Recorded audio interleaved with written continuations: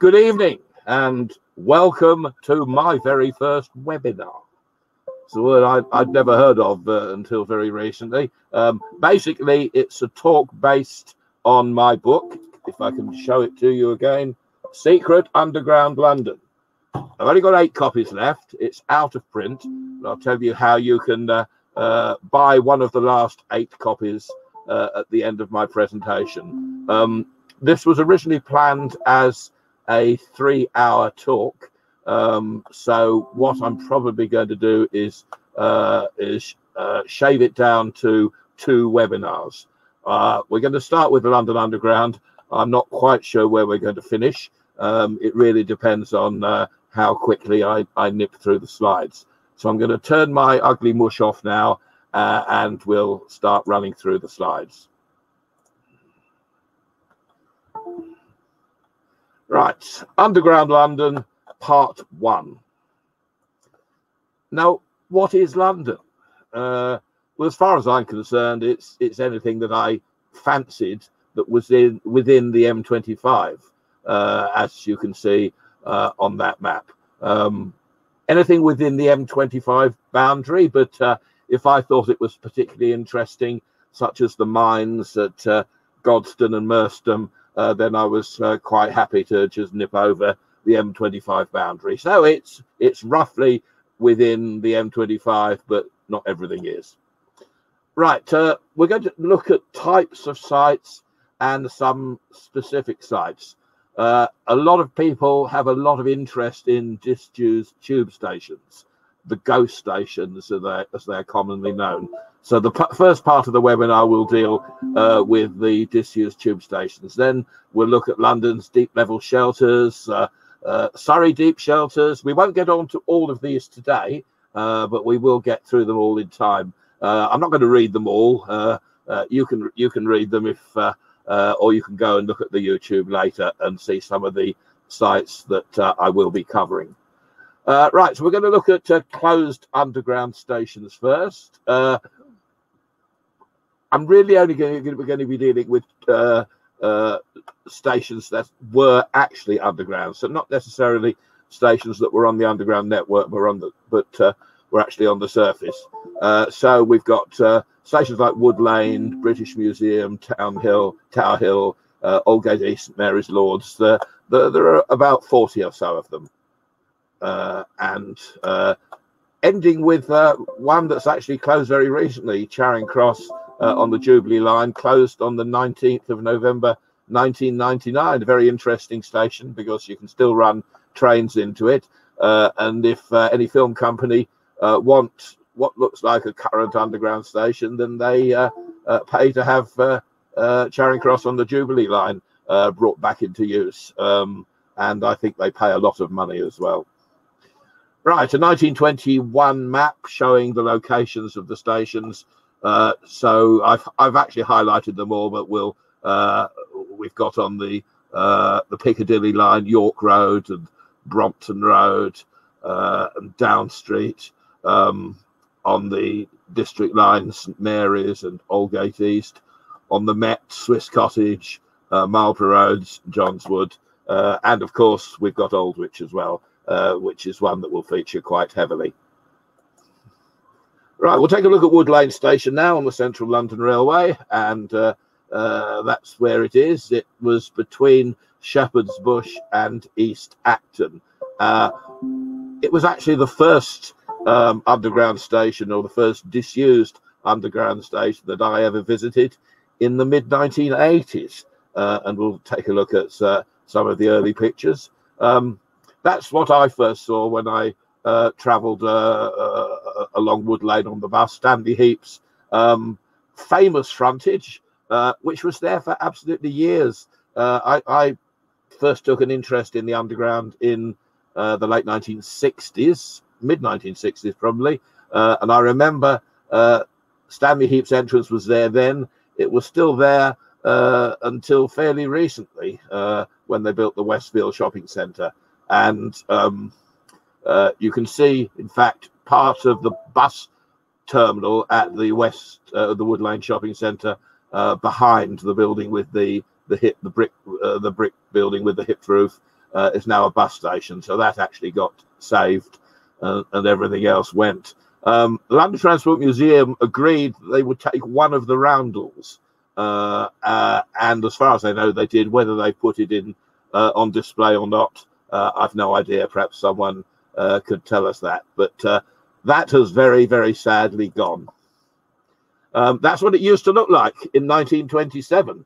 There's the Stanley Heaps frontage there, and that massive great bridge that takes you into the exhibition on what became the BBC Television Centre.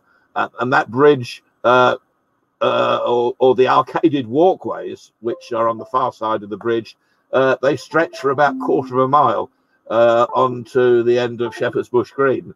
And it was a public way into the exhibition with it was arcades and all sorts of interesting things going on what was a very wide walkway. So that's what it looked like in 1927. There's a plan of Wood Lane Station. We've got 4 platforms. 2 are on the surface, as you can see there, and 2 are underground. Only one of those platforms, platform 3, still exists today. And if you travel out of Shepherd's Bush, you will actually go through the remains of Wood Lane Station if you can spot it as you go along. That's how I found it in March 1980. And for someone who's taking an interest in disused tubes, to actually get into a closed station and find something like that with all the signage still in place was absolutely amazing. I was a young boy then, and I must say I loved it. I would also say I'm not an urban explorer. All these visits were done with permission.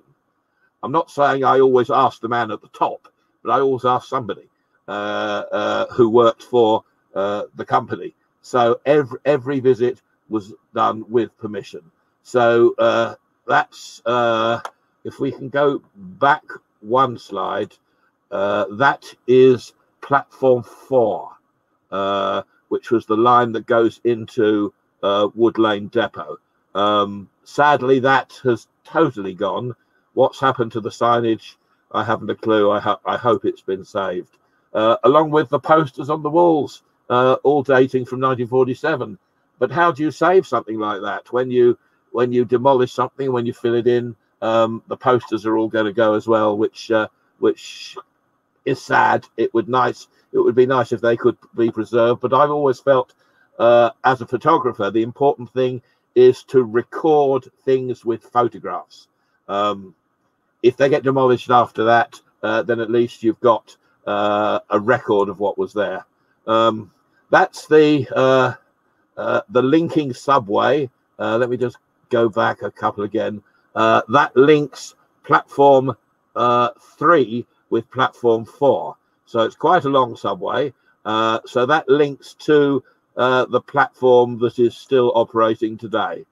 And as you can see along the wall, more wonderful 1940s posters and the distinctive green tiling still in place on the walls. Now there's the platform again, but this time a train came in, which was my luck. And I spoke to the driver, and he was quite happy for me to stop and take photographs, because I was supposed to be there. That's the thing. I wasn't trespassing. I came in with a member of staff. I wore the right sort of orange jacket, and he just parked his train in the platform for 5 minutes and gave me a chance to take a picture of it. You've probably heard about the movable platform. I'm not going to go into the history of that, but the movable platform, which swung out of the way when a train wanted to go into the depot, that's where that would have been located. Passengers boarding a central London train at the new platform 4 in 1920. So we have got some old pictures. No old pictures in my book. It's all new pictures, all beautiful color pictures. I've only got 8 left, so if you'd like to buy one, I'll tell you how later.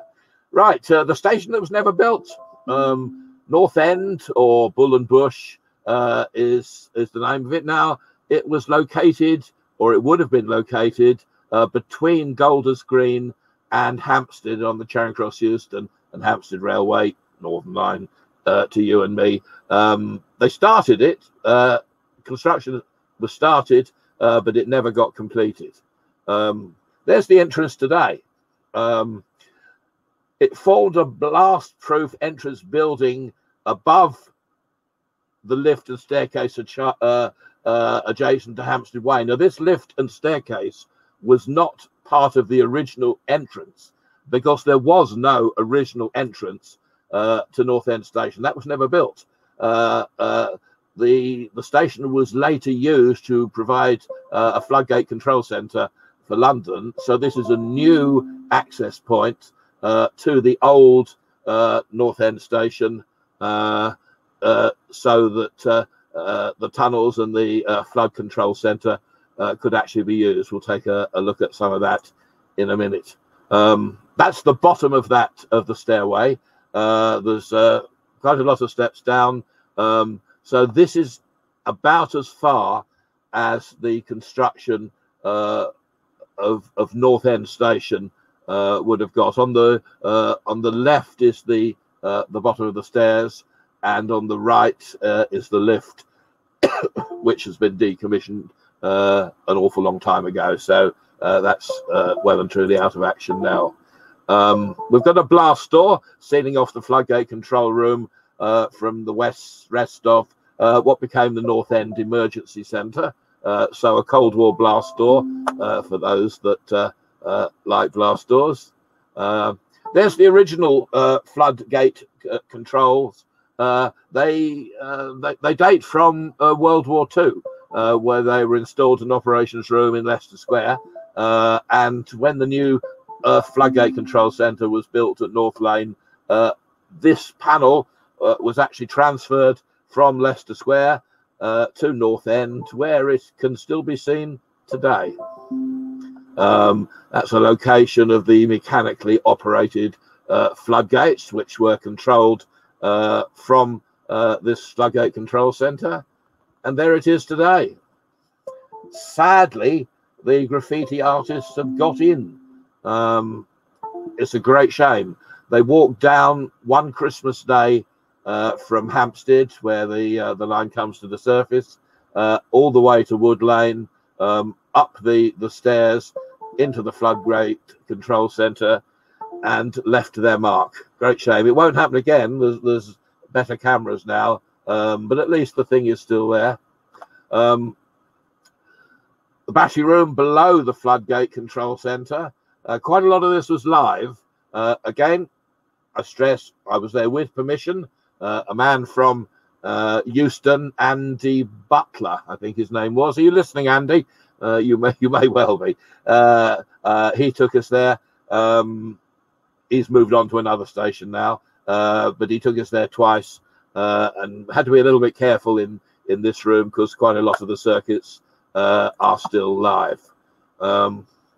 Right, so this is actually looking along the platform.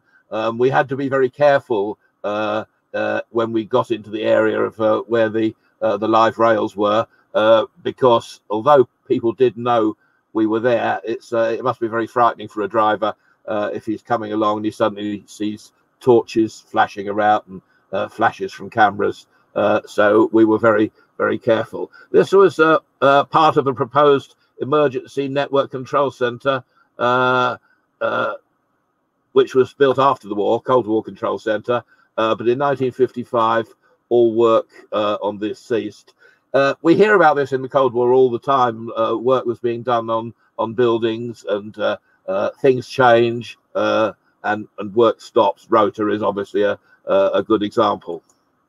And there it is under construction on the northbound platform, or where the platform had been in 1956. You can see they built a wall, if you see on the left, to wall off the track from the platform, so they could actually use the platform area. The platforms, I'm not sure if I think the platforms were built, but they were removed, and they used the space to build this control centre. Now, this is where the platform would have been. The site of the northbound platform looking north towards Golders Green, destined never to be used. You can see on the right the cross passage between this platform and the southbound platform, and the open space is just used for the storage of permanent way materials these days. There's one of the unfinished stairways to the lower lift landing. The landing was never built, so what you've got here is a stairway up to a blank wall, because it never got to the lower lift landing because there was never any lifts put in. So let's move on further south on the Charing Cross, Euston and Hampstead Railway to have a look at South Kentish Town Station. You can see North End on the left between Golders Green and Hampstead, and you can see South Kentish Town on the branch between Camden Town and Tufnell Park, or Kentish Town, sorry, Kentish Town. Right, let's take a look at what this looked like in 1907. Very typical tube station of this period. There's the lower lift landing at South Kentish Town, double-sided, with access subways on each side.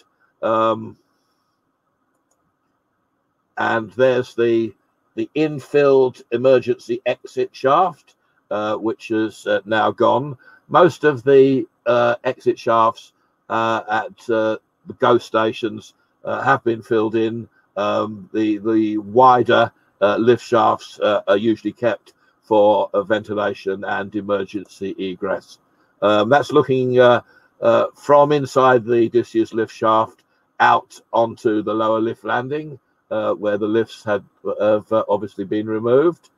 And now we're on the northbound platform, and that's the bridge carrying the passenger subway across the track to the station's lower lift landing. Again, the platforms were removed when it was converted to an air raid shelter, and the platform area is now used for the storage of various permanent way materials.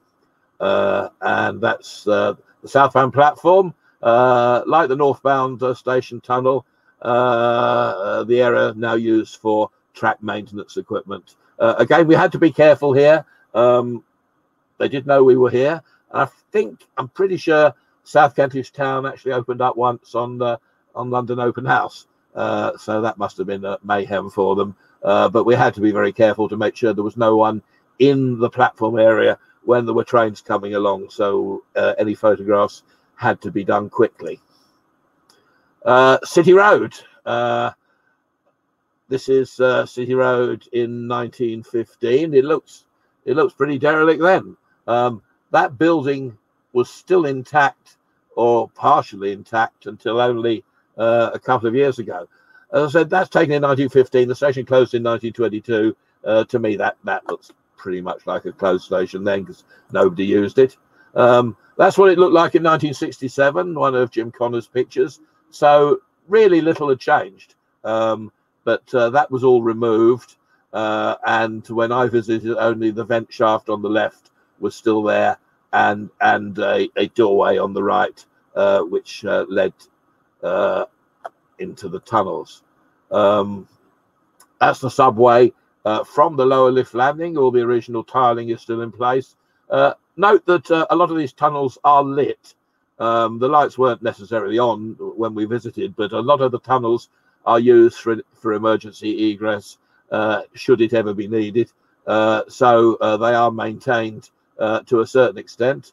Filthy dirty, obviously. If you touch the walls, brake lining gets everywhere, and you come out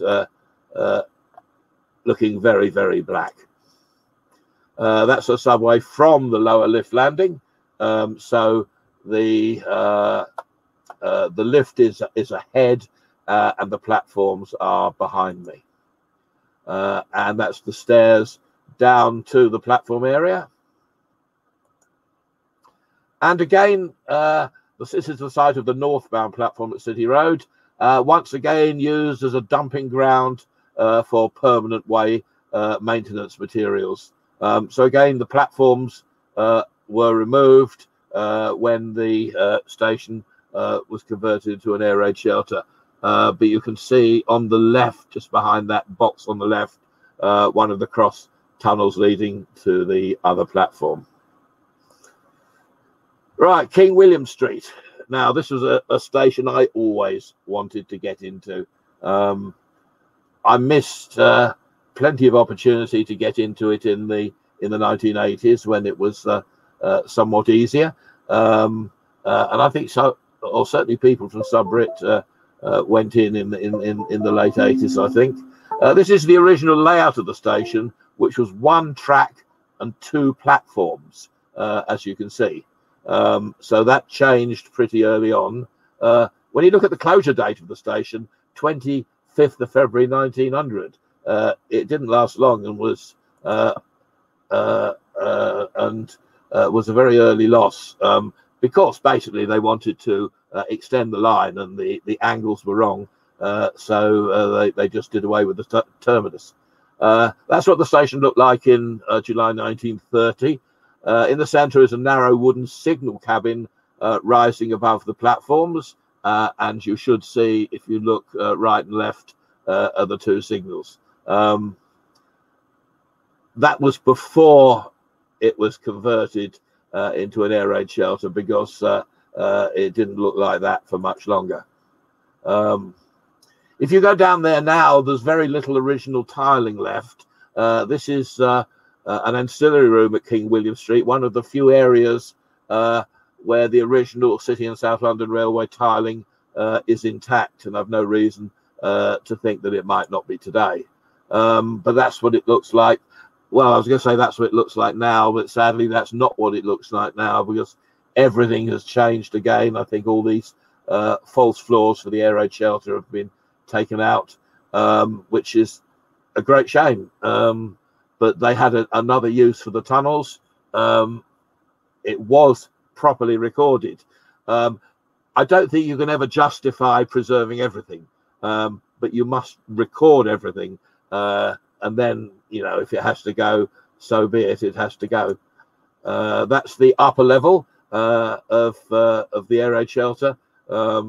It wasn't a public air raid shelter. This was actually an air raid shelter for a couple of large office blocks. A lot of the original tiling still in place, and a few toilet cubicles at the end of this particular room. Now, that is the base of the staircase built during World War II to give access to the shelter from King William Street House. So that was one of the houses that one of the office blocks that used this as an air raid shelter. So there's nothing left up above. The shaft has been completely filled, but the actual entrance into the shelter, into the station, can still be seen down below ground. At the end of the station tunnel, the line runs into two tunnels, one above the other, and then it goes under the Thames. This is where most of the toilet cubicles are located. And look at that marvellous wartime poster, "Careless talk costs lives." Picture Jim Connor took, sadly, not a trace of that. When they were building the Fleet line, temperatures changed, it got very humid, and everything, paper down there, disintegrated. So that is long gone. But again, Jim recorded it, so we know what was there. That's as far as the tunnel goes today. That gate that you see ahead of you, that's just short of the Thames. You used to be able to get through that and get to London Bridge, but that's very securely locked now. So that's as far as we were allowed to go. Let's take a look at the Aldwych branch, a very recent closure, closed 30th of September 1994, a branch of the Great Northern, Piccadilly and Brompton Railway that, to be honest, never had any passengers. It was a disaster from start to finish. That's what it looked like in 1935, Aldwych Station. That's still there today. You can go and see that. Pretty sure that's going to be a listed structure. So you can see that on Aldwych today, and that is still, there are trips into Aldwych, and that is can still be used as one of the access points into the station. And of course, it's well known for its uses during the war as an air raid shelter. Eventually, they discontinued the train service, and it was one of the biggest underground shelters during World War II. And a few more pictures of Aldwych during the war. They used everything. They used the corridors, they used the various rooms, they used the platforms, and they used the track. And there we have plenty of people bedding down for the night on the track at Aldwych. After the war, everything was restored. Trains started running again, but still never carried any passengers. So this is Aldwych Station in the 1950s. And take a look at a plan of it. It had two platforms, but only one of them was actually used for much of its life. That's the shuttle train waiting at platform 1 at Aldwych in September 1992. The station was never completed. If you look at the walls, you can see they're never completed. They only completed one half of the platform, the half, because they only used a short shuttle train, so they just used the half that was used by the train. The rest of it was never painted, never tiled, and that's just how it's still there today. And that's looking along the platform towards Holborn. The poster, a few posters, I think, something to do with the film. They're not original posters. Now, this was platform 2 at Aldwych in August 1995. This was taken out of use a long time before World War One, and the platform was used for trying out new tiles and new station furniture for other lines. So London Transport kept it because it had a use, and that's what we see it being used for here. And in fact, they're trying out some new signs for Holborn Station. So we're at Aldwych, but the signs are actually for Holborn Station, and this is where they tried them out, see if they look good. That's the Eastern Running Tunnel, looking from Aldwych towards Holborn. During the Second World War, this too was utilised as an air raid shelter. We were allowed through this. These days, on the public tours, people aren't allowed through this because they say there's a health and safety issue. Asbestos has been quoted, but no one seemed to worry about it in the 90s, and we were allowed through the tunnel. Holborn Station, a plan of the station. I'm not going to labour on this for too long. You'll have to go back to the YouTube and pause on it, or buy a copy of my book, of course. That's what I would actually recommend, where you can see these marvelous plans. Now, this is the crossover tunnel to the south of Holborn Station on the Aldwych branch. The western running tunnel, taken out of use in 1917, is to the left. So where we saw that derelict tunnel, that's to the left, and through the small door, and the actual running tunnel crosses over, and that is seen on the right. Tunnel lights still on.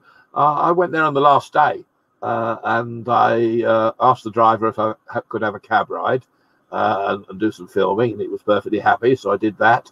And then when I got this started at Aldwych, we got to Holborn, and he said, well, would you like me to run again, but this time with the tunnel lights on? And oh, yes, please. So he turned the tunnel lights on, so I got two videos, one running with the tunnel lights off and one running with the tunnel lights on. Very accommodating. People were, I think, more so in those days. These days there's more health and safety. I don't remember. I know in the old days people used to walk on track, but I never heard of anyone being killed. You know, I'm not going to go on about health and safety when I've got my views on it. We move on. That's a view along platform 6 at Holborn, looking towards Russell Square. Notice the safety link between the power rails on the track. So that satisfied us that there wasn't any power on.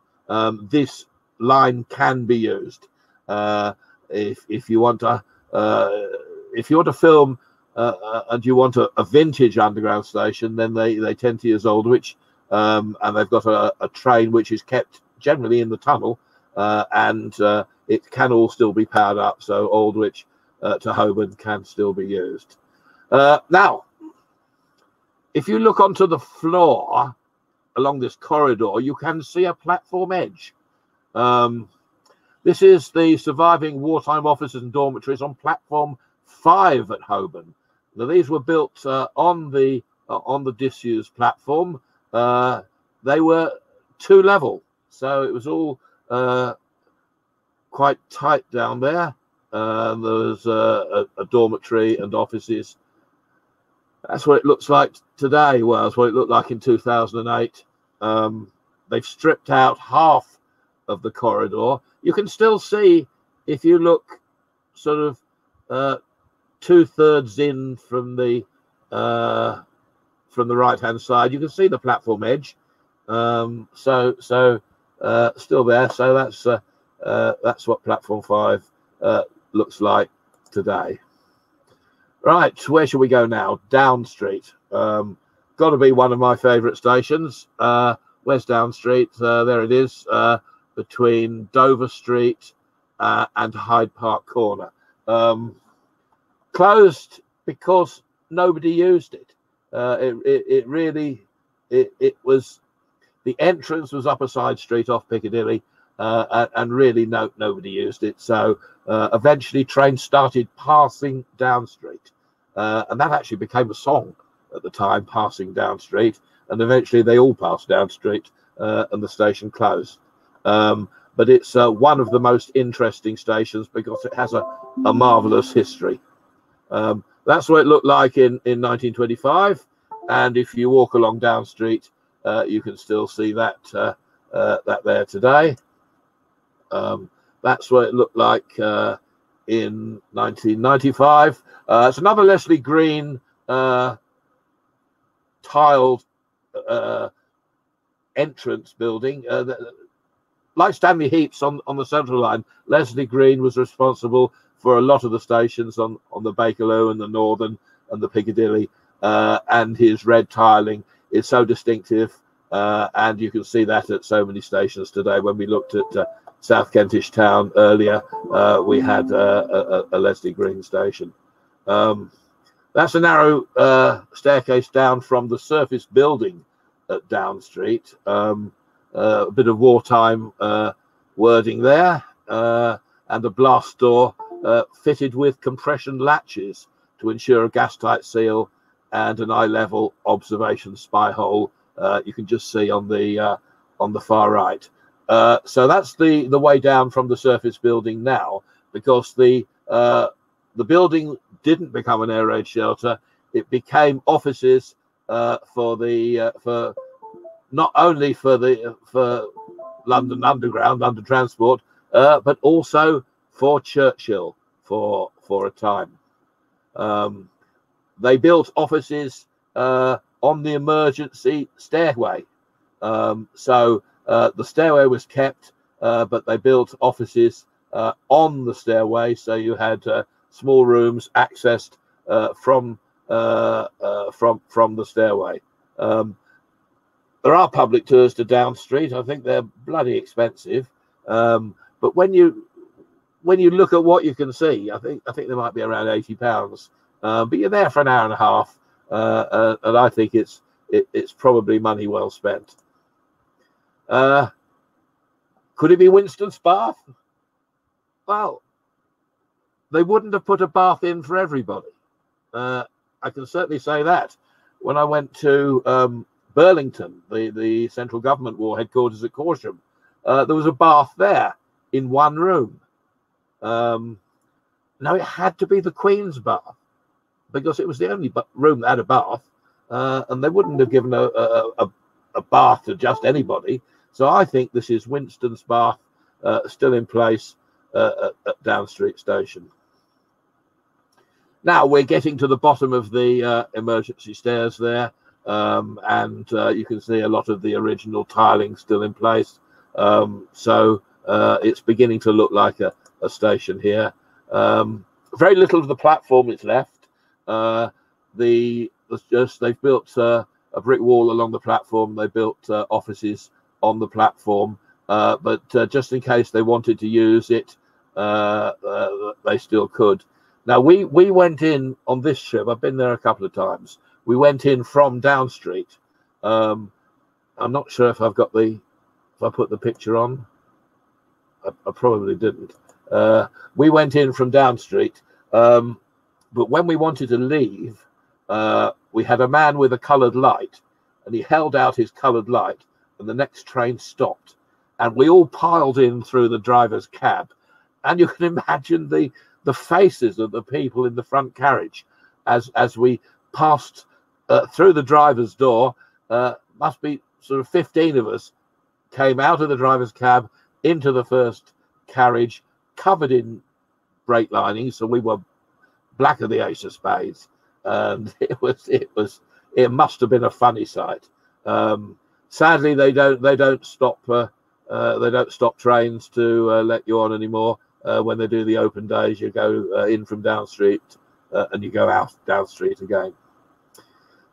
That's a view across the lower lift landing, the original passenger lift shaft showing the entrance subway on the far side. So again, the landing would have had entrances on both sides for arriving and departing passengers. That's the entrance subway looking back towards the lower lift shaft. Notice in the foreground you've got a bridge where the subway actually goes across the line.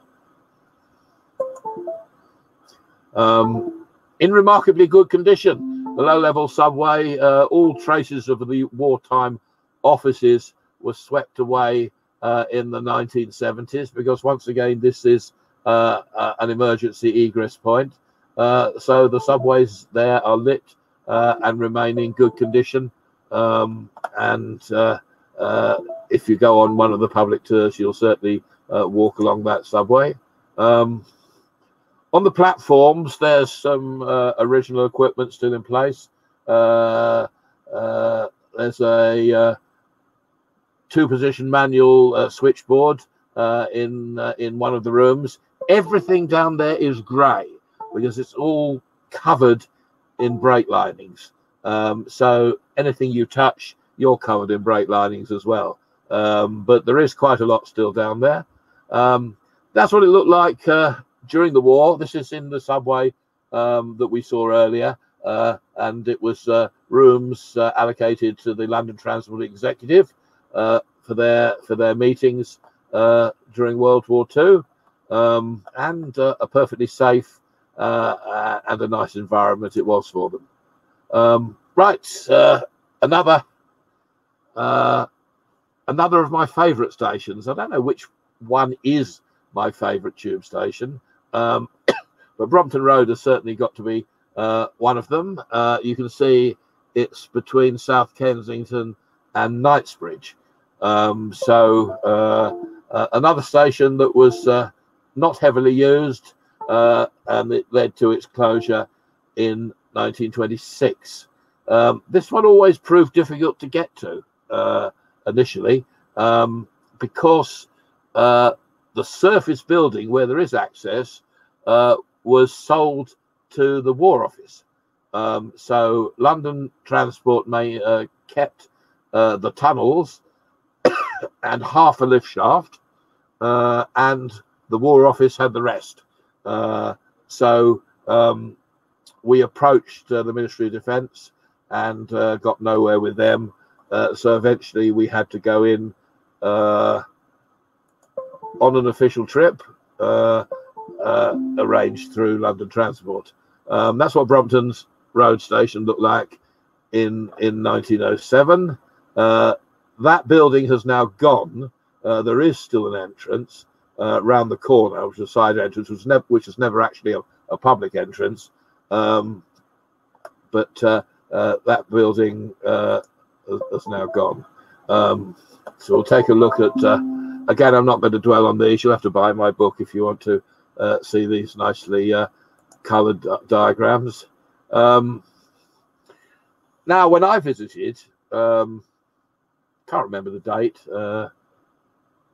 it was probably about 2007, 2008. The only way we could arrange for a visit was to walk along the track from South Kensington. So this was arranged by a subrip member who was a signalman at Coburg Street, and he knew all the right people. So he arranged for a party of London Transport employees to meet at South Kensington Station at 1 o'clock in the morning, so that we could do a track walk between the last train and the first train the following morning. We were all dressed up in our orange gear.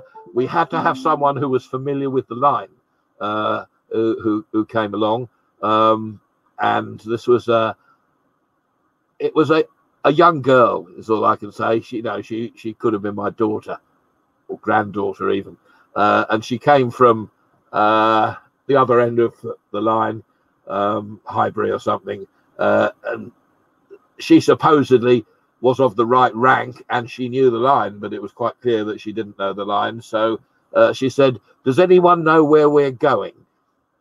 And nobody did. And so I thought, well, we want to go there, don't we? So I piped up, well, I do.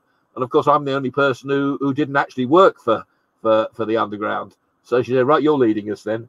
So I was a little bit nervous about stepping down onto the tracks, because we've got a live railway here, or live during the day, but they put some equipment across the tracks just to show that there was nothing live. And we stepped down onto the track and we started making our way to Brompton Road Station, with me leading, because I knew what to look out for when we got there. And that's what I found when we got there. The tunnel opened up to accommodate the platform, but again, a brick wall had been built, the platform had been removed, and the brick wall had been built so that offices could be built. And in fact, it wasn't offices here, it was a gun control centre, or anti-aircraft operations room. They're both the same thing, but in World War II, they tend to be called gun control centres. So this is where the anti-aircraft guns for London would have been operated from. So one of the gun control rooms would have been on the far side of that wall. Lots of original signage still in place at Brompton Road. The station name, way out, a lot of original tiling. So it's a very nostalgic place to visit. I don't think there are any trips now today. I've been back since this trip, and the next time was actually an official sub-Brit trip, which we arranged to do with the MOD, and they let us in, and then they left us with the keys. I couldn't believe it. They said, "When you finish, just drop the keys to the letterbox, because we're going." So we had we had our time down there, and a great time it was. I'm not sure if I've got pictures from the later visit, but this is the eastbound platform at Brompton Road, converted into office space for anti-aircraft command. You can see the bridge, or a couple of bridges there, taking the subways across the platform. They built the gun operations rooms in the lift shaft.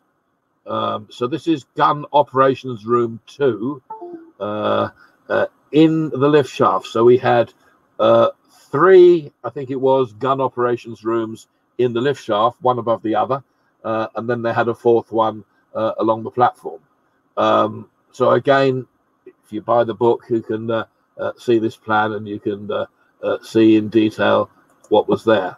That's what it looks like today. So the lift shafts were changed out of all recognition. They put in an emergency stairway which linked all the gun operations rooms, and each room was accessed from the emergency staircase. Air filters designed to counter the effect of poison gas, made by Sutcliffe and Speakman. The filters that you see there, a very common thing to find in World War II buildings. I've seen them in so many places, but all still there in Brompton Road, and hopefully still there today. That's a ventilation plant at the bottom of the other shaft. Now, one shaft, the War Department utilised the whole shaft for the gun operations rooms. The other shaft was split in 2. And the War Department had one half of it, where they put plant and offices, and London Transport kept the other half for ventilation, and that's still there today. I think we've had enough of disused underground stations. There will be more in part 2, I promise you. But right now, let's take a look at something else, because we're a long way in. I see I've got some questions here, but I'm going to leave those for now. So I want to get on and show you as many pretty pictures as I can. We're on slide number 91 already, so we're motoring through them a bit. Cemetery catacombs. There were 3 lots of cemetery catacombs in London, at Kensal Green, Brompton, and West Norwood, and the sites are shown there. I think Brompton Road occasionally opens to the public. Brompton, sorry, Kensal Green does. I don't think West Norwood has done for a long time. That's what the cemetery catacombs look like. It was basically a lot of you've got a main corridor with a coffin lift, and coffins were lowered down from the chapel above, and then maneuvered into one of these side corridors, and all the burial bays are numbered there. So you would purchase a bay, and you'd have room for quite a lot of coffins. So families used to purchase the bays, and you could buy individual gated vaults as well, and I think we probably take a look at some of those. That's the interior of the Episcopal chapel in 1930, showing the catafalque, which is the top of the coffin lift, and the stairs down, the doorway led down to the tunnels which were below this. So the coffin would be placed on the catafalque, and the whole thing would descend into the floor to the catacombs below. And there we have the other doorway on the right, where that door would have been seen, and that is the bottom, or that's immediately underground. You can see the hole in the roof, which would have led up to the chapel. The chapel was destroyed in World War II, so that's all gone. But the coffin lift, or the remains of Brahma's hydraulic lift, which was installed in 1839. So we're talking something of a considerable age here, but still remains in relatively good condition in West Norwood. And there's some of the coffins still in place. These appear to be children's coffins, just stacked any old how, really. A lot of smallpox victims were interred in West Norwood, and when we first went down there, there was no great issue, and then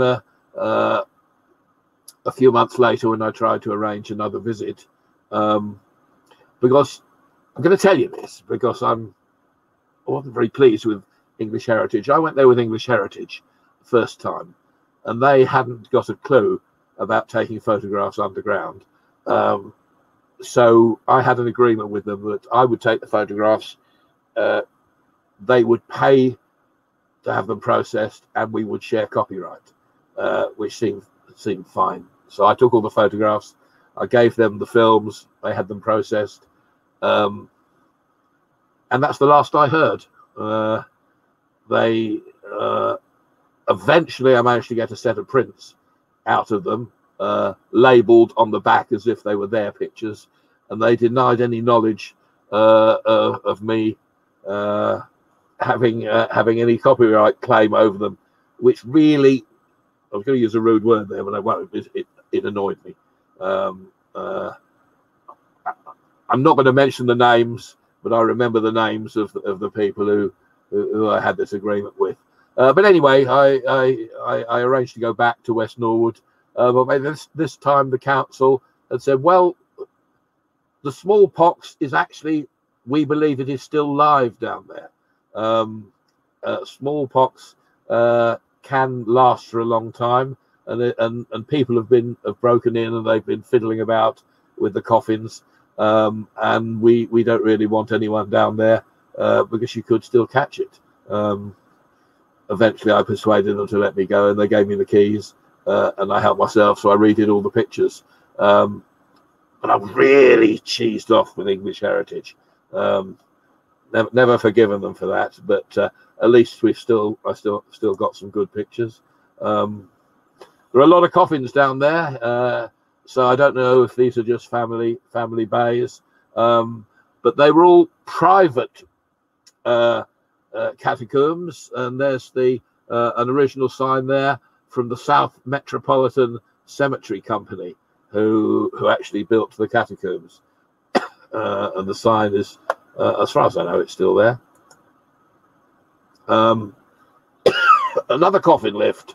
Now this one is in much better condition, as you can see, and this has now been fully restored to working order at Kensal Green Cemetery, again installed beneath the Episcopal Chapel.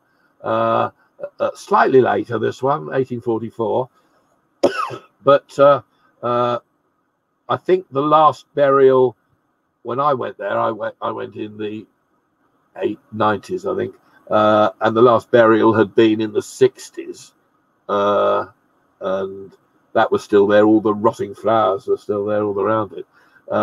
So they have now restored that, and it is full working order, and I think you can be interred in Kensal Green. I don't know if anyone has been, but you can be. Again, it's much the same as West Norwood.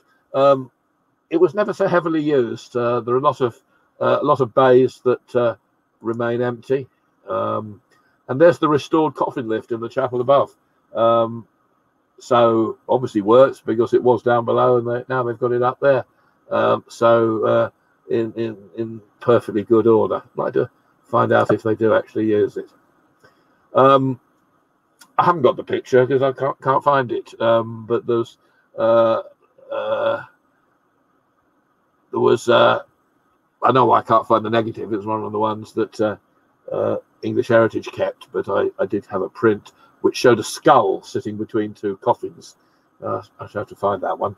Right, so we move on to Brompton Cemetery catacombs, the northwest quadrant of the colonnade at Brompton Cemetery. Now, the catacombs are below this. They're much smaller than at West Norwood or Kensal Green, and they don't take up the full length of the colonnade, but they follow its angle. Well populated section of the catacombs at Brompton. Note the curve of the vault following the circular sweep of the colonnade above. Again, lots of getting away towards one end, lots of empty bays, so it wasn't heavily used. Right, let's take a look at Thames Barrier. So we've looked at things that are old, so we're coming up a little bit more up to date now with Thames Barrier service tunnels. Subrit had an official visit to the Thames Barrier, which was very interesting. Not underground, you might think, but there are service tunnels which are totally underground. They run the full width of the river beneath the barrier. So that's pier number 9, seen from the south abutment. And if we go down below, there's the upstream service tunnel from the South Shore abutment looking north beneath the river. I don't think we were allowed to walk along the service tunnel, but at least we were allowed to take photographs there. And there's the entrance to it from the bottom of the stairs from pier number 9.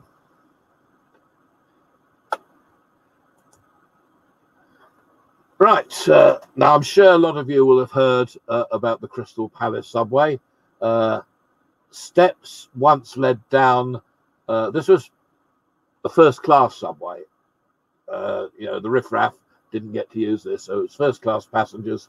Steps led down from the Crystal Palace to this circulating area here, and then went under Crystal Palace Parade, and then there were steps down to Crystal Palace Station, on Crystal Palace High Level Station on the far side. Now, this was when I first visited this. It must have been in the 60s, and they were actually using the subway then. They were using it as on the High Level Station site was a car park, and they had some wooden steps up to the subway.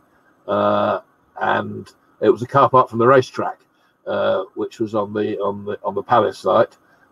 So people parking in the car park would walk, would climb up the wooden stairs, through the subway, up some more stairs, and onto the racetrack on the Palace side. I don't think that lasted that long. The ornate vaulted and tiled ceiling in the subway.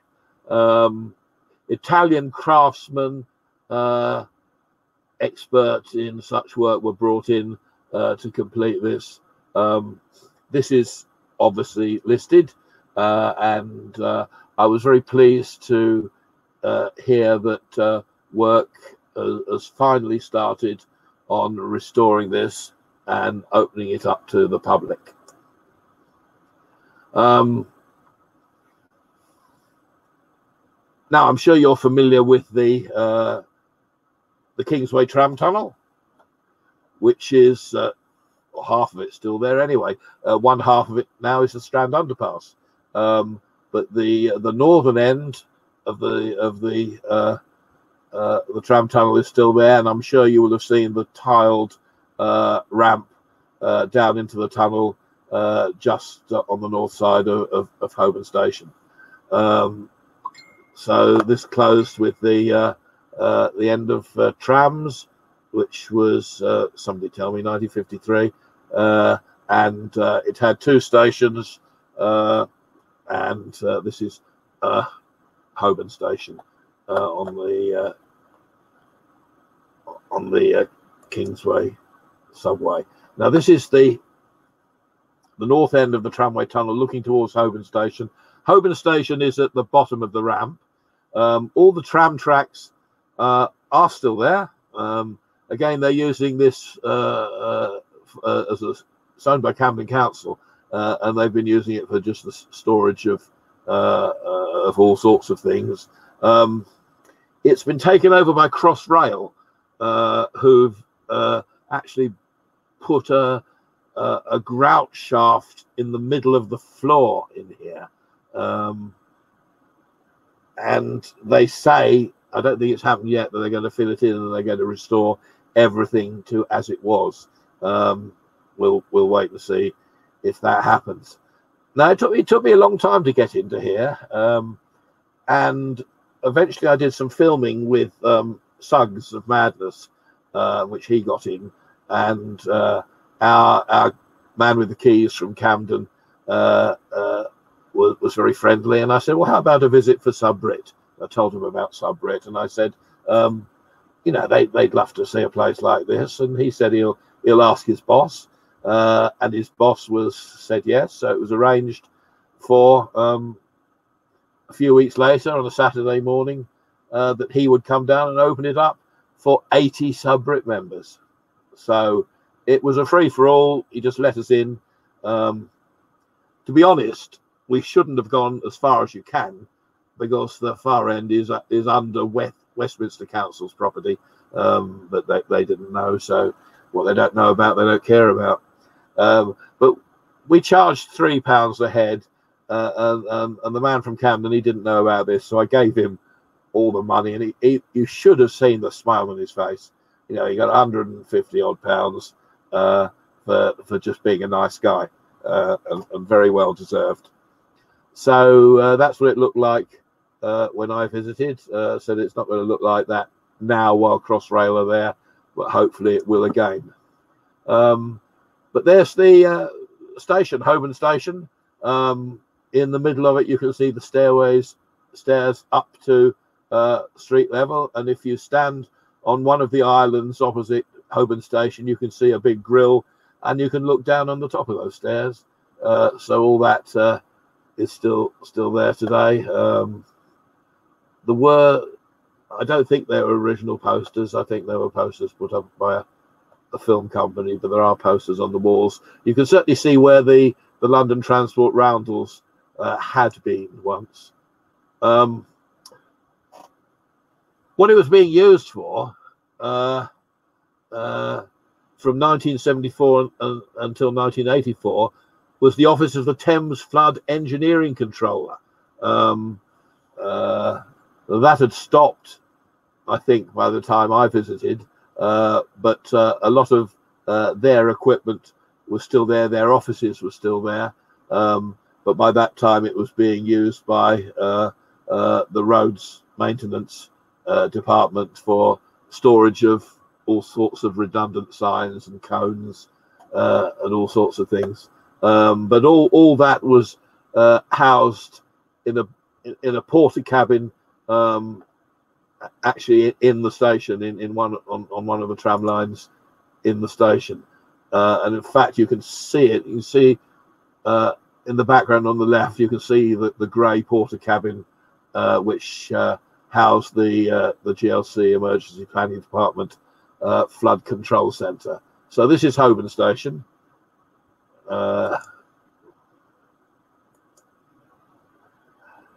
Let's move on to, I think, one of the most, I say they're all interesting, but you know, I get hooked by things underground, especially things you can't get into anymore. Camden railway vaults and horse tunnels. This links a lot of old railway warehouses around Camden Lock with the canal, the Regent's Canal at Camden, with the roundhouse at Camden. This is basically below the roundhouse, what you see here, and it was an interchange point between canal and railway, where goods could be transshipped from boats to trains and moved wherever they needed to be moved to. But it was an absolutely fascinating underground interchange point. And there's a beautiful map showing, you have to buy the book if you want to see this. I've only got 8 copies left, so don't leave it too long.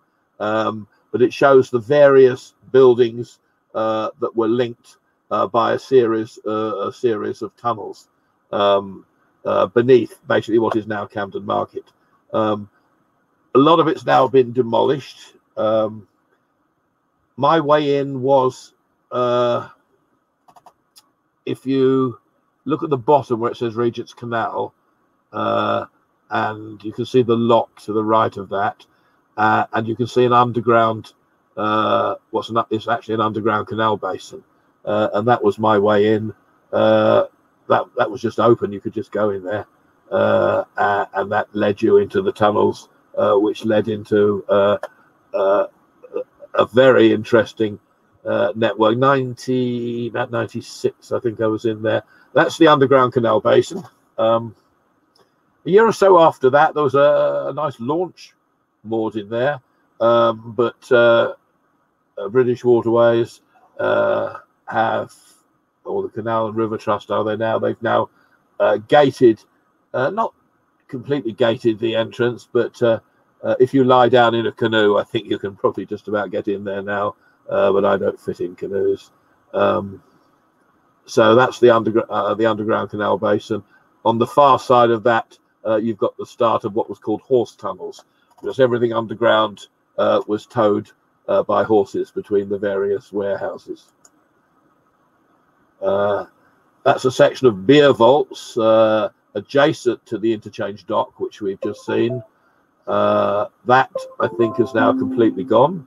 There's been so much redevelopment of Camden over the years, and it's the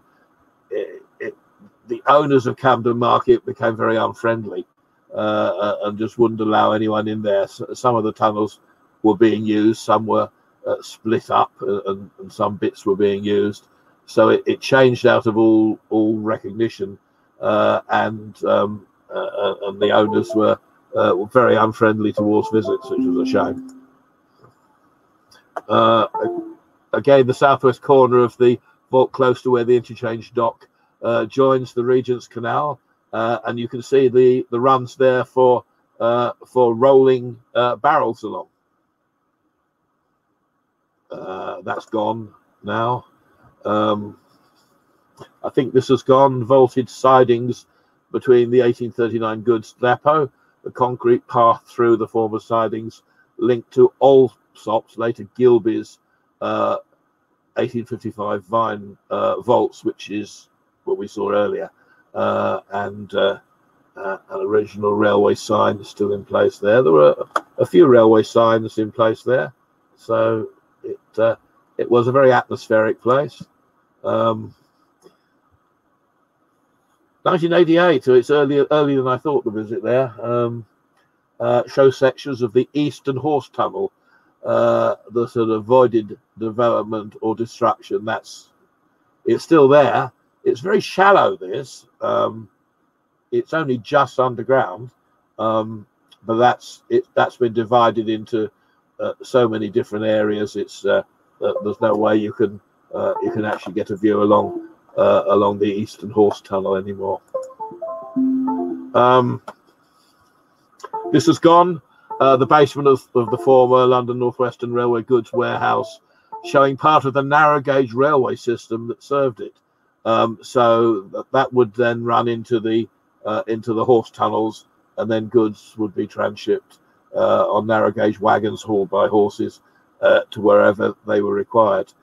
We did find the old stables there. There was a load of straw still on the floor. That was right next to the exchange basin. I think I took a picture of that. Right, chalk and sand mines. I'm trying to give you a variety so that you'll hopefully come back for more next time. I was just looking at my... Oh, we're motoring through, aren't we? I'm going to have to stop very soon, I think, and answer a few questions. I can see I've got a few here. Right, chalk and sand mines. This is Dartford Chalk Mine. Now, where's that, you might say? Shepherd's Lane, it's near there. The access to this is from a public road. You lift a manhole up in a public road, and you've got a short ladder, and then you've got a little passageway that takes you to a longer ladder, and that takes you to all of this. It's a typical passageway in Kidd's mine. The mine has at one point been flooded. You can see a tide mark part way up the wall on the left, so you have to go down there at the right time of year. We had to have a little workman's, one of those workman's cabins that you put up in the road and put keep someone on the surface, because you've actually got to lift a manhole cover in the road. And the council were very unhappy about this, but they let us get on with it, so long as we made sure there was always someone on the surface. Otherwise you could end up, someone could drop down, and it was about 40 foot down into the mine, so it was a long way down. Right, where are we? The mines were built by gradually working your way down with benches. It indicates that the chalk was extracted in layers, working down from the ceiling. So you take out, the first section of chalk, then you go down through the floor. So the mine actually got deeper, and that's one of the benches at the end of the heading. Are you looking up the vertical access shaft? Bottom of the shaft appears to be lined with brick. There are two shafts at this mine. Oh, I should have said we've moved now from Dartford to the Dingles chalk mine at Pinner. No access here at all now. The council have gone funny. When I went there, it's about 80 feet down. They've got a nice capped shaft, and you go down on wire ladders, which I'm not over keen on, but got down there, and they've got an emergency winch. So if you can't get up the ladders, and if you've never climbed a wire ladder, they're not that easy. You have to sit astride them, or stand astride them, or you put your feet on the front and your hands at the back, otherwise they just swing away from you. But they've got an emergency winch for anyone who's stuck. But it was something out of a car that was powered by a car battery, and I don't think it would have taken my weight, so I made sure I was able to climb up the ladder. But it's a really fascinating place. This is another working bench at the end of this passageway. Very clean, very stable. Little evidence of any falls. I'm actually working on an article on this mine. It might make it into the next issue of Subterranea. It might not, but it will be coming very soon, because we've got a good write-up on it. We've got the pictures, and again, it's a huge place. Maybe I should have had someone in for scale there. You can see just how huge it is. But this is all beneath a park and allotments, so perfectly safe, perfectly stable. But the council just don't want to know at the moment, which is a pity. Right, this is Diamond Terrace Sand Mine at Blackheath. This is in someone's garden. It's a much smaller affair to the chalk mines. and it was used as an air raid shelter in World War II, and there is still evidence. I'm not going to say where in Diamond Terrace, because I don't think the owners would want to be inundated with people knocking at their front door, even when COVID is over. But it is Diamond Terrace in Blackheath. So let's take a look at some pictures underground. That's the entrance in the back garden. Wouldn't you like something like that in your back garden, Mrs.? I know I would. And when you get down into it, brick lined, sandbags left over from the war.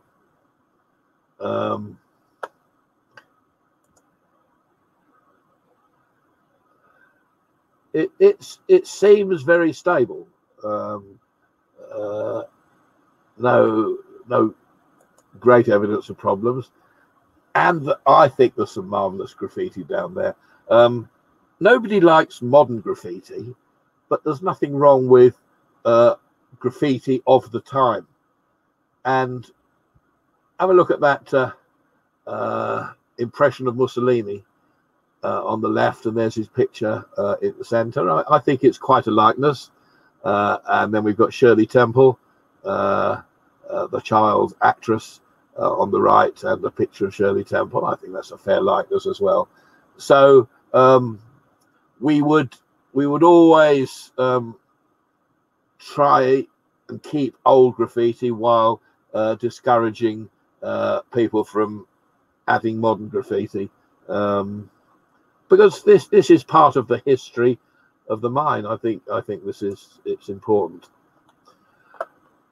Right, Royal Observer Corps monitoring posts.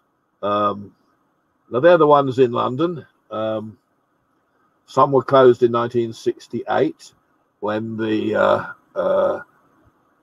government cuts closed half of the Royal Observer Corps post. There were 1,563 posts initially, built between 1955 and 1968. Yes, they were building them just before they started closing them, and about half that number were closed in 1968.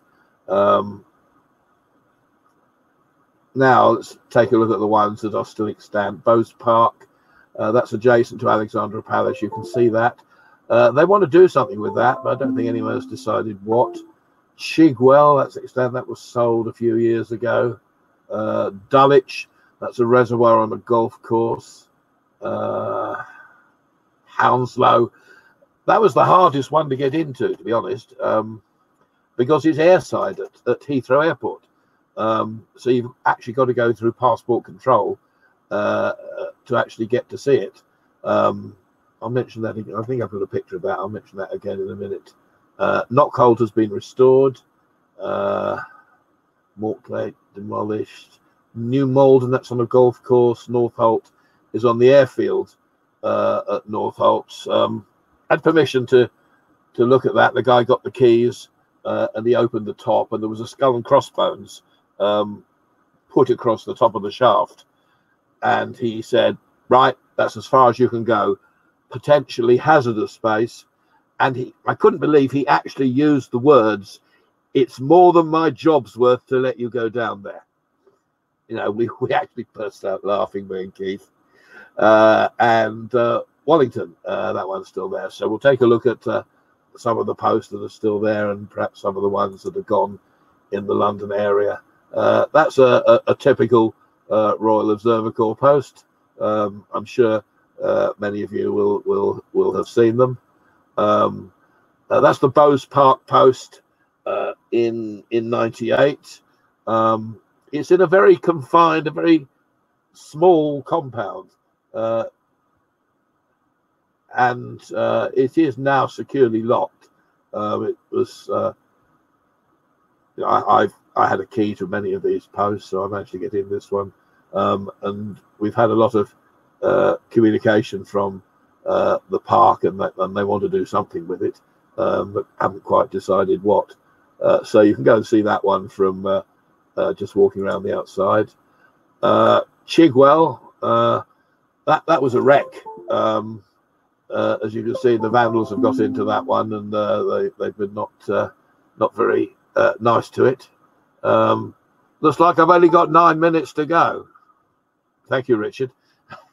We're not going to get anywhere close to finishing this. I hope you're enjoying it. It's nice to be able to show some of these places.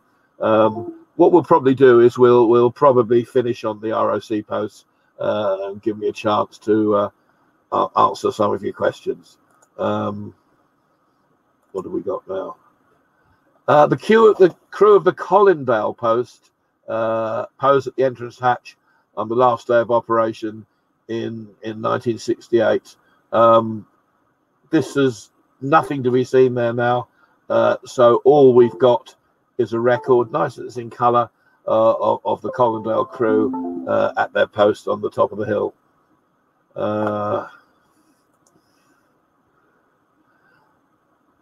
This is an interesting one. Post at Dulwich stands on the edge of a golf course. Top picture was taken by Bob Jenner. Bottom picture was taken by me a couple of years later. As you can see, what they've done here is they've removed the top of the post. They've positioned the hatch at ground level. They've used the same hatch, and they've flooded it, and they're now using it as an underground reservoir. So they found a good new use for their bunker. Now this one I thought was great. This is Enfield. Now I spoke to the farmer there. You always speak to people because people like to know. People are generally friendly. Now he knew nothing about this post being on his land, so I walked him over to where it was because it's marked on an old map. I said, right, this is where it is. And he said, give me your phone number. And a couple of weeks later, he rang me up. He said, I found it. And he got his JCB out and he dug the post open. And he was really pleased with himself. And I was really pleased with him that he'd taken the trouble. All filled in again now, but it's been recorded, so we know it's still there.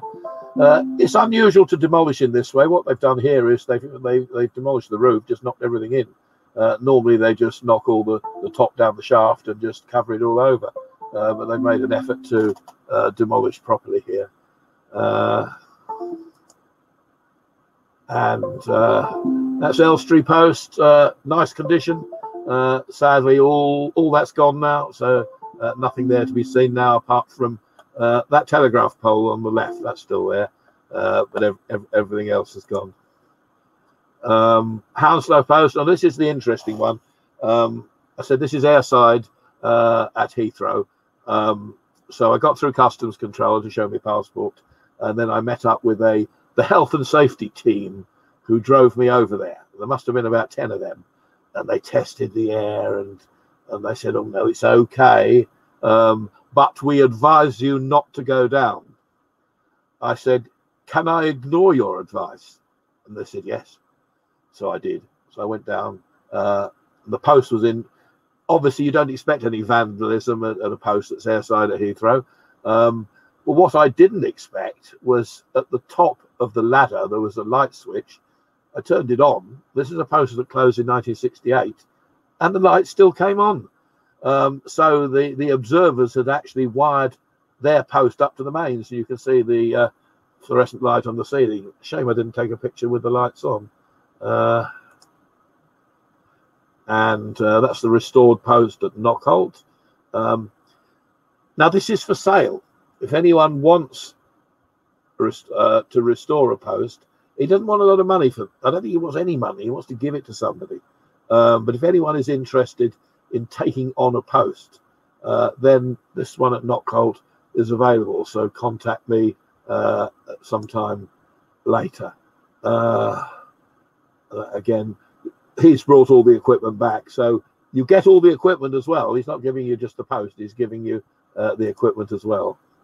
The overgrown surface features of the long abandoned Malden posts on the Malden golf course.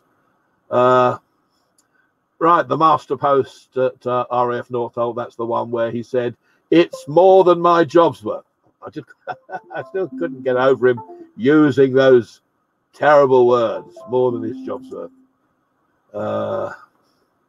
That's Oxshott. They've built a horrible statue of a horse's head there, but that's still there. That's a 68 closure, but it's still there.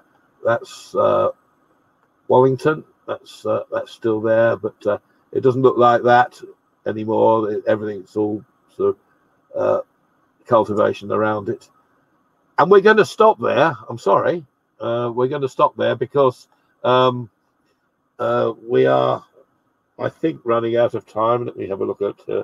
Yes, it's. I want to try and get a few questions in. Hello. So we'll try and get some questions in if anyone's got any questions. I'm not actually seeing any questions. I'll take this opportunity to hold up my book, Secret Underground London. Now, this is out of print. I've only got 8 copies left. Once these are gone, they'll all be gone.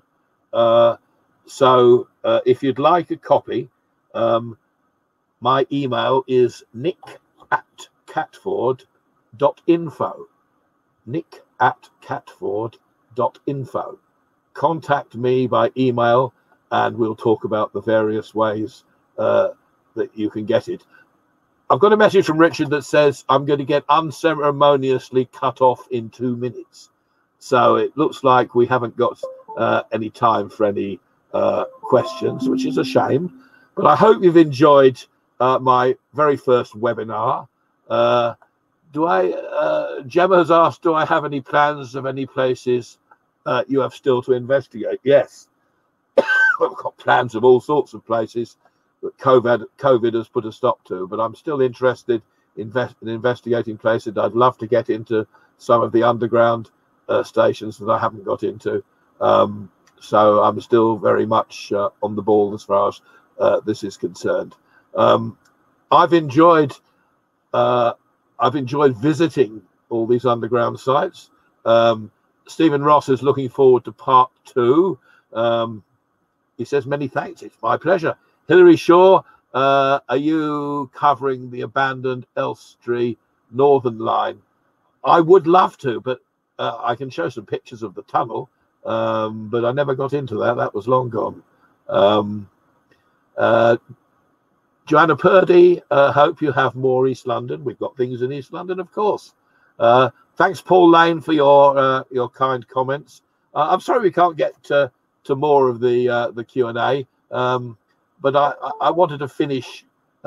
Strangely enough, at when I gave this talk to Sub Brit, we finished on the ROC post, so we finished at exactly the same spot. Thanks, Adam, for your kind comments. And Anne, is that surely that can't be the Anne I knew in the 70s? Do I take photos of modern stations? No, I only take pictures of old stations, closed stations. Don't forget to buy my book. Don't mind if I hold it up again, do you? I should have given you the price, £24.99. nick@catford.info. Contact me and we'll get it sorted out. Happy to sign it. But the 8 copies I've left are all sealed in a cellophane. Anne says, of course it's me. Hello, Anne. It's great to hear from you. Anne was involved. I was involved in pirate radio in the 1960s, and Anne worked with me on Radio Jackie. So lovely to see you on this webinar, Anne. Thanks, Eugene. Thanks, Gary. Which catacombs are we able to visit? You can visit Brompton, do occasional visits, and as far as I know, Kensal Green do occasional visits. Again, you'll have to contact Kensal Green have got a Friends of Kensal Green Cemetery.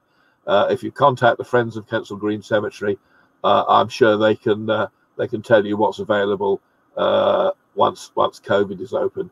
No, Tony, West Norwood, I'm afraid they're not very helpful there. The council have never been very helpful at West Norwood. Yes, Peter, it's 8 o'clock and I'm still on. So, Richard, you're wrong. I haven't been cut off, but I'm sure I will be soon.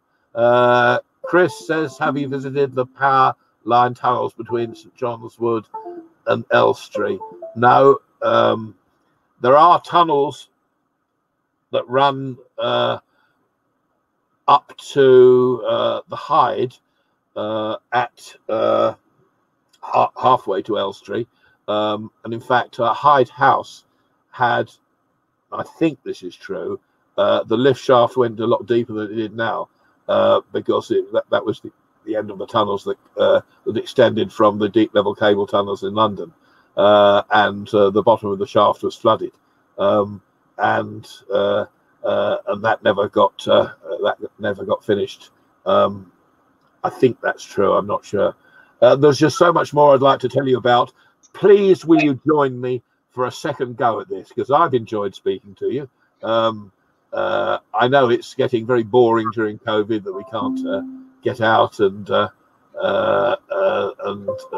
visit these places. But you know, I think we will be soon. I'd like to thank. There's lots of comments coming in. Thanks to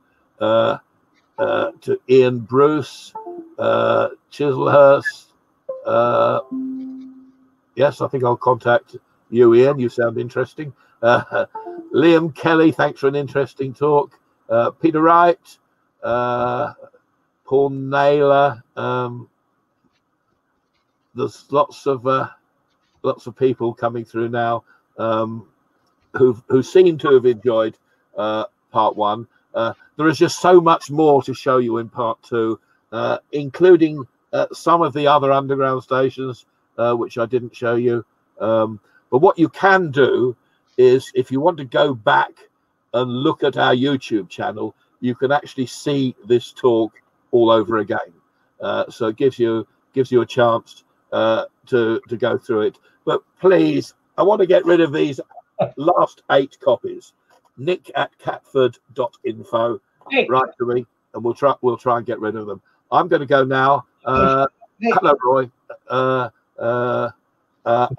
I hope you've enjoyed it, and I look forward to seeing you again later in the year. Tony is trying to tell me I've got to go. Can I be heard? Can you what? Okay. Just thank you very much, Nick, on behalf of all at Subbrit, and we're going to do it again in about 4 weeks' time.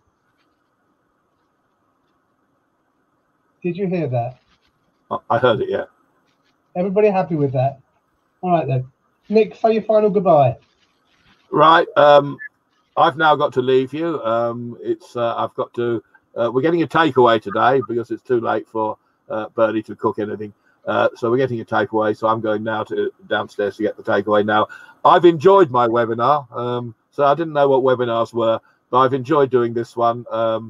And I hope you've enjoyed it as well. Thanks for your patience, everyone. Bye-bye.